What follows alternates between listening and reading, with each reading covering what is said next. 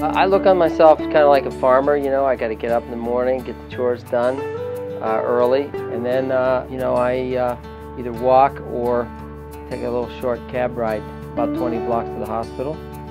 I honestly try to say to myself every morning, what would it be like if that were me that's going to be a recipient of care?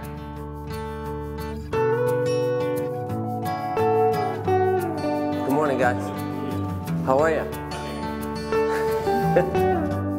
I get in here between 6 and 6:30 so that I'm able to get some of my chores done before the start of the day, which is like 7:30 or 8 o'clock.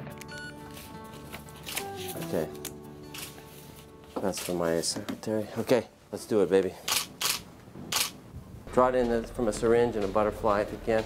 Okay. Take the vacuum off the tube. It's got to be one of the greatest professions. If you are given the opportunity to be a doctor, this is one of the finest privileges that you could have.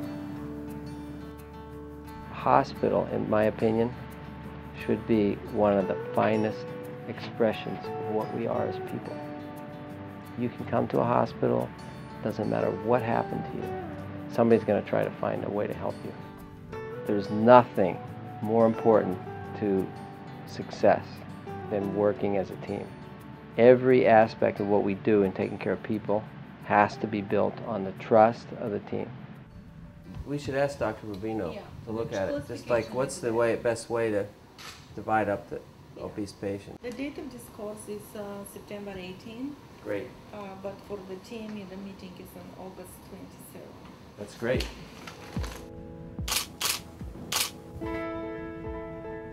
When I'm operating on a patient, I'm thinking about the kids that are out in the waiting room. I'm saying, like, by God, I'm going to find a way to fix this, to make this person better.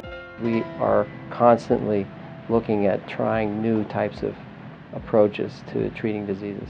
That's one of my missions in life, just to make sure that we are staying on the forefront of how to treat intestinal diseases. You're eating well, all that. Yeah, I'm not worried about this. Feeling good. No, I feel stronger. I feel I'm making progress. I was kind of surprised that they told me my blood was low. And I'll probably, let's just stay on the mark. Let me see you in 6 months, though. Okay. Is that all right? My name is Linda Wong, and I'm living a happy, healthy, normal life. And no one would know, looking at me, that I was dangling on the edge of death at the time that I found Dr. Milsom. He examined me, and he said, we can do this.